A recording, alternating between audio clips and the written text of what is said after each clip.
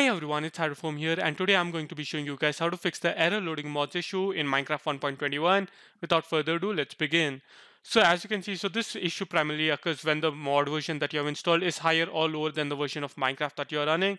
And as you can see over here, it says mod GA requires Minecraft 1.20.1 or above and below 1.20.2, and our current Minecraft version is 1.21. Now what this means is that the current version of the mod I have downloaded, so I'm just going to open up mods folder, and as you can see over here, so it's installed GAI 1.20 and we are running Minecraft 1.21, which is the issue. Now to fix this is really simple. I'm simply going to go ahead and download the GAI version 1.21, meaning the 1.21 version of the mod, and I'm going to be right back.